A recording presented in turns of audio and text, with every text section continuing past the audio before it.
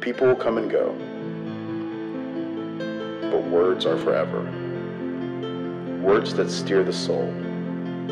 Words that rouse the angry and hopeful. Who am I?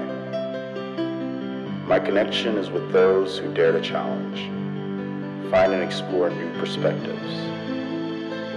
Philosophy has given me the chance to better understand my feelings, find the words for them, find the courage to use them.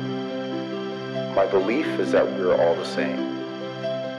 We are capable of doing the same, for better or worse. And with that similarity, I know we can build something great, something better, a world without conflict, where people can believe in something that will inspire them. Most of us live our lives without any real curiosity to call our own. It's hard to comprehend, but in the moment you do, you won't be alone.